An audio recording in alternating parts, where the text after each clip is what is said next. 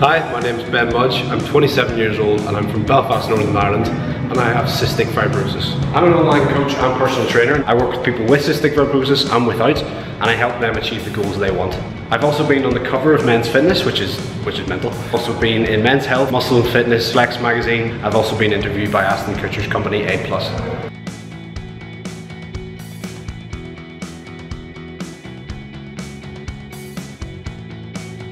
Day to day, I obviously have to take my treatments, which is my nebulizers, which basically helps my lungs stay clear and healthy. And I also have to take digestive enzymes to digest my food. My cystic fibrosis affects me mentally. The idea that my life expectancy is 41 is always in the back of my mind, even though I know that's just a number. And then the other aspect of it is that I'm constantly thinking, how do I feel? Am I feeling sick? Do I feel tight-chested? You know, because a chest infection could mean potentially 3-4 weeks in hospital for me. Taking antibiotics. Luckily, that's all it is at the moment.